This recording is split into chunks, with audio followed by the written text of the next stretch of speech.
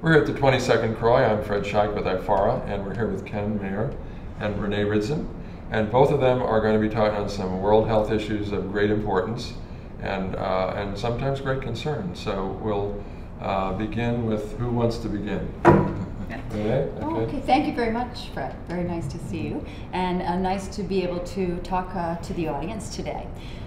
An important thing that we learned about at this conference was the continuing story about the scale-up and rollout of male circumcision for HIV prevention in Africa. This is an important intervention for the 14 priority countries in southern and eastern Africa that have been identified. What is great is that as of 2014, over 9 million circumcisions have been done. So this is an important and successful scale-up. And it's very effective. We know it prevents about 60% effective in preventing infection in heterosexual HIV uninfected men. It's also important to point out that eventually when the men in the population are protected by male circumcision, it will also protect the women. To the same extent or lesser? The modeling data, because we don't have real data yet, but the modeling data does indicate that the protective effect is nearly equal in the two sexes after about 10 years after scale-up. So we heard great news about the success of the scale-up. The intervention is very safe, it's acceptable, and it's being widely implemented. So it's great, and we're happy to hear that there will be continued male circumcision programs, continuation of the programs. The one important issue, or the one sort of not so good news, is that because of the flatline budgets and PEPFAR, the funding may not continue at the current rate. So some of the programs may need to be contracted, which is unfortunate because we know this is an important intervention. So is this specific programs or parts of cutbacks on each program, or how do they manipulate that? Some of the programs have had to been contracted, so the continued acceleration has been slowed. And you have more infections, right? So there's more people to be in a program per se, right? Well, there's a growth of the population in need. Is that accurate? Yes, there is growth of the population in need because the program is targeted at the men at about 15 to 24 is the real target population, and we have to remember that every year there's a new group of men who come into that program or come into that age cohort and who need to have this intervention. I think that's all I'm going to say about that. Is that okay? Yeah. Ken, you're up. Yes, so this was a great conference with some very good news, but it's again one of these best of times, worst of times kind of situations. So we heard that there were 2 additional studies of the use of oral pre-exposure prophylaxis, PrEP. These were both European studies. One was done in the UK. It involved a waiting list, so that half the people were told they'd get PrEP eventually. The other half, these were men who have sex with men, had access to immediate daily PrEP. 86% reduction in the number of new infections with that trial design. Another study, a French study, which also had a site in Canada, found that event-driven PrEP, if individuals took 2 pills before and a pill a day after at-risk exposure, that was highly protective, the same level of protection. That study needs a little more unpacking because we need to look at the people's patterns of behavior to know that we can recommend just event-driven PrEP for men who have sex with men. There's a study of heterosexual discordant couples in Kenya and Uganda, the Partners PrEP study, and in that setting they enrolled new couples, and because we know that treatment also is prevention, that treatment will make people less infectious and drive down the likelihood of transmission, they enrolled couples, about a third of the couples, the female partner was infected, 2/3 the male partner was infected. They each enrolled with the primary partner, and they were given a menu of options.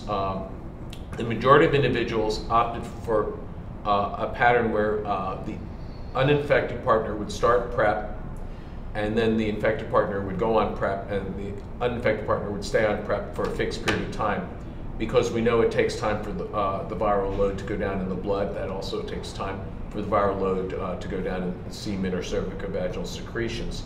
So that study, there were almost no infections seen in individuals who opted for this pattern of using PrEP as a bridge and then the infected partner going on treatment. It wasn't perfect because in the real world, people sometimes have outside partners, relationships change, but it certainly suggested that in the African context, both PrEP and treatment as prevention, particularly treatment as prevention, can have a really potent public health benefit. Piece of bad news was a third study looking at a vaginal gel in young women in KwaZulu-Natal, in several places in Southern Africa. There was an original study only in KwaZulu-Natal. This was a broader study. It was a tiebreaker study because the first study suggested a modest protective benefit of gel containing tenofovir. This third study did not show benefit, and there was really a very low level of adherence. And so we have to also design products that people will use excuse me, or do a better job of community education. Sorry, I'm getting over a little bronchitis.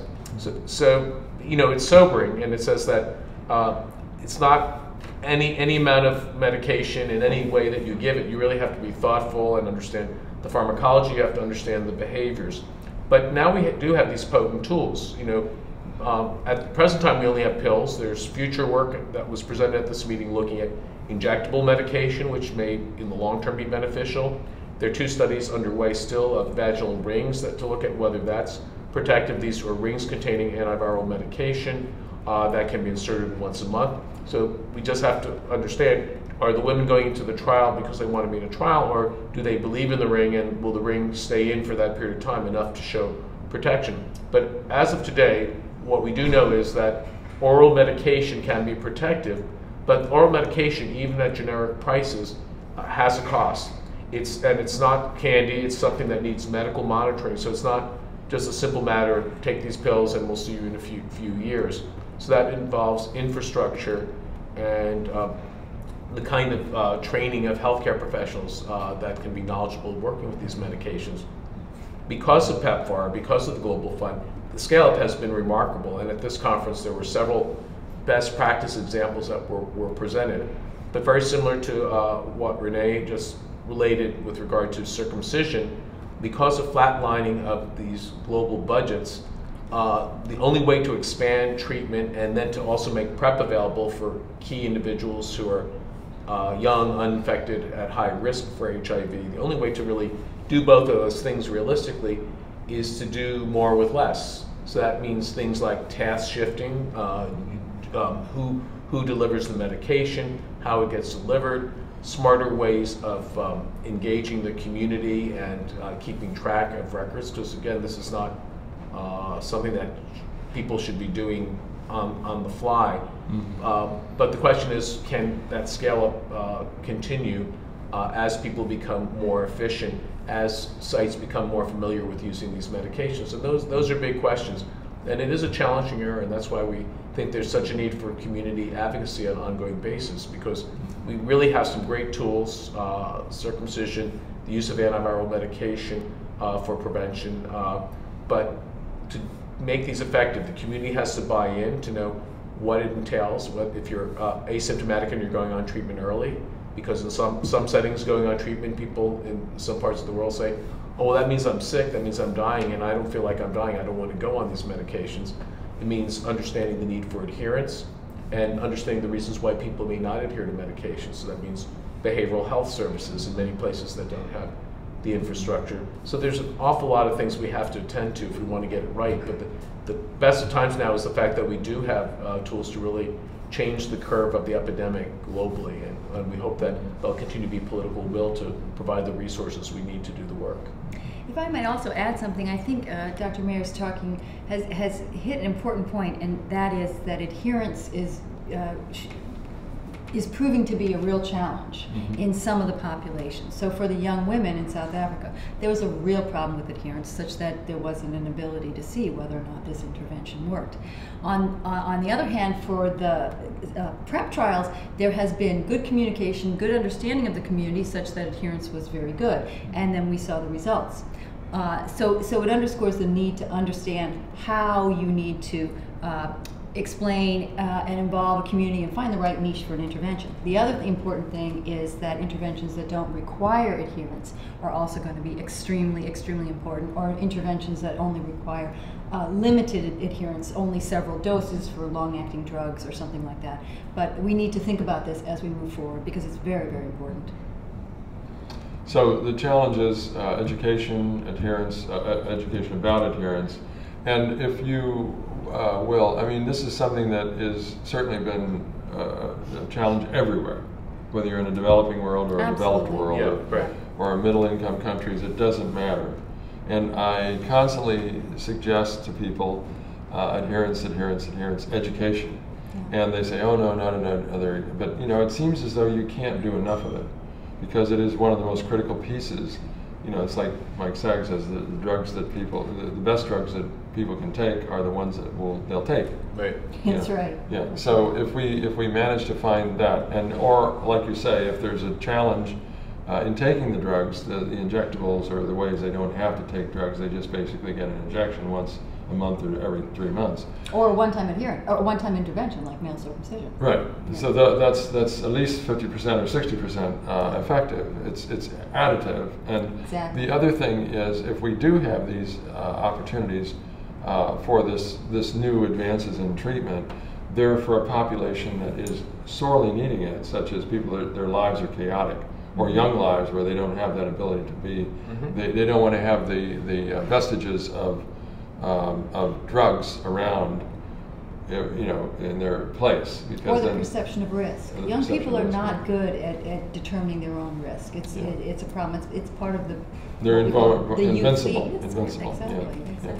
Yeah, and in the vaginal gel study, they found that the majority of the young women enrolled lived at home.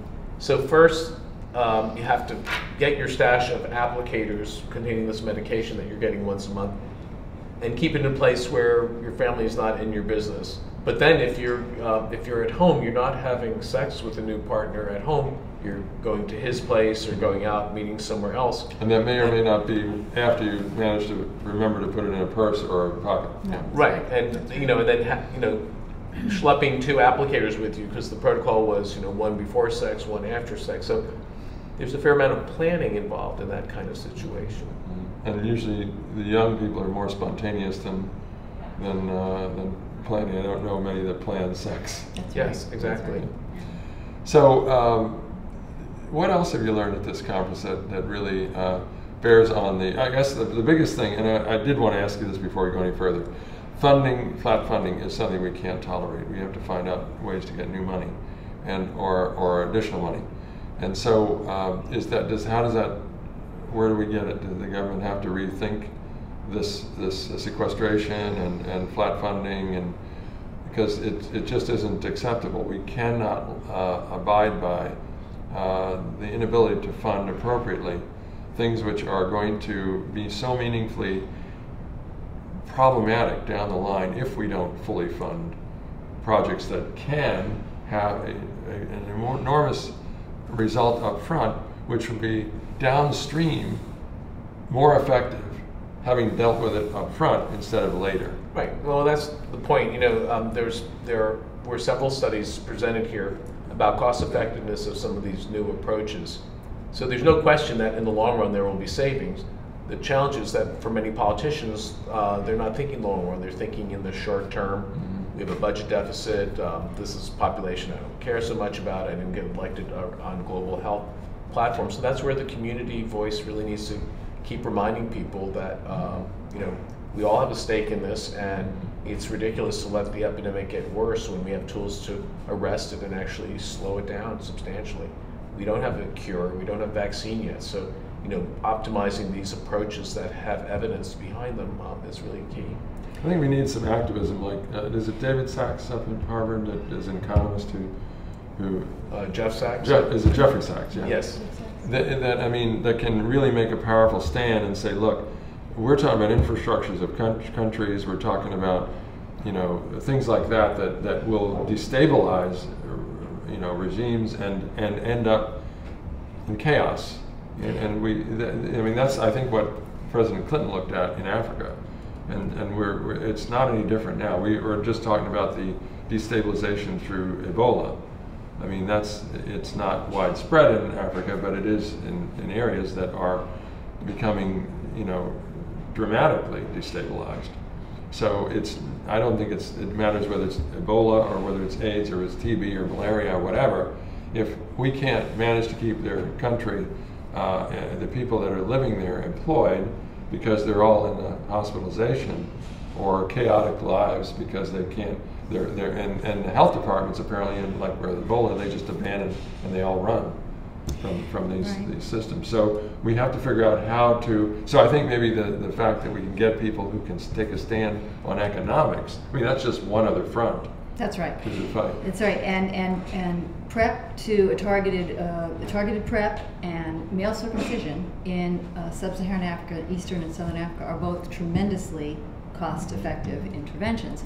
And so there's an expression that is pay now or pay later. But with these, it's pay now or pay more later, because that's what it'll be. And so that is, something that needs to be taken into one-time consideration. simple thing, because it's. I mean, if we just add that additive, okay, so it's 60%. If we did a wide-scale, circumcision plan, 60% less population infected. I mean, that's huge. Yes, and the cost savings of that has been estimated to be $16 billion. That's with a B. $16 billion over till 2025, and that's of 20 million men between the ages of 15 and 49 in Eastern and Southern Africa.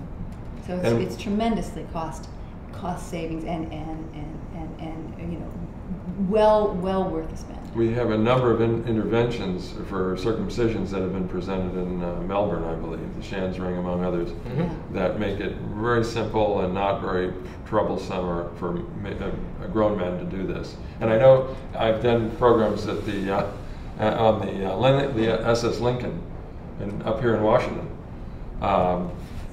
educational programs, and one of the things on the medicine in the military.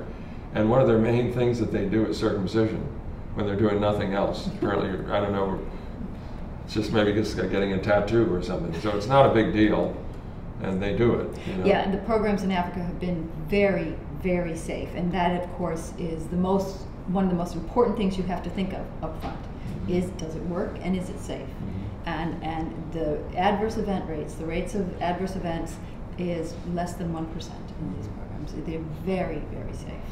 We're down to a few minutes. I want to make sure we cover what you need to cover and what you don't want to miss. So. Well, there was also some important information about tuberculosis at this meeting. Tuberculosis is an important co-infection with HIV, especially in areas of the world where the rates of TB are higher than in the US, for example, or Europe. So rates of tuberculosis in Southern and in Africa are quite high, and then TB is fueled by HIV. In South Africa, there was a study that was called the Temprano study that was, it was conducted in Cote d'Ivoire, but we heard about it at this meeting. And it looked at the use of antiretroviral therapy to restore immunity and the use of isoniazid as TB preventive therapy. And the two together were very effective in preventing tuberculosis. So that was some very good news. On the not so good news front was that there's the transmission of XDR-TB, which is a resistant TB, a very dangerous TB, in South Africa continues, and that it is mostly in people who also have HIV infection. So it's a very bad co-infection, and there is still effort needed to try to prevent and effectively treat this important and dangerous form of tuberculosis. Yeah, and the only thing I would say, and I imagine you've covered in other interviews, the hepatitis C data is just stunning. So it reminds me very much of Vancouver in 1996, where we're turning a curve. Absolutely. And if we recall, in 1996 the drugs weren't perfect, but we had the proof of concept that they worked. And so now with the new array of drugs, we know that interferon is a thing of the past, ribavirin is a thing of the past. But once again, it's the issue that if you just take the United States, for example, there are more than 3 million Americans living with hepatitis C. And unlike HIV, where we think it's 1 in 5 or a little less are unaware of their infection, with hepatitis C, it's the inverse. So it's about 80% of people in the US with hepatitis C are unaware of their infection. Yet a substantial number of those people are at risk for further complications down the road, liver problems. So it's another challenge to scale up, to be able to motivate people to get tested, train clinicians to start knowing how to use these new medications. But the biggest issue is obviously getting the costs down. The costs are exorbitant at this point in time. And the hope is that, again, from the community, from both professional communities, but grassroots community activism is necessary sorry, to remind the pharmaceutical companies that they can realize a profit and still sell these medications for a lot less. Mm-hmm. The hope is that as more directly acting antiviral agents come into the field, that there will be substantially more pressure to lower the prices, but certainly time is of the essence for that as well. Because treatment is, once again, treatment is prevention. Yes. That's right. And treatment is 12 weeks, well tolerated, a pill. I mean, and that is curing this infection that was a major cause of liver cancer and death. I mean, how great is that? We really need to work hard at trying to lower the prices. And like you say, as they come into the field, we need to have price rollbacks, whatever they can do, and also make patient assistance programs readily available for people that otherwise can't afford it. And Absolutely. get people who are infected identified, because as Kent said, that's a real problem. Yeah, it's part of the community viral load. You Yeah. gotta bring it down. Do ask, do tell. Yeah. You got the last word. Thank you.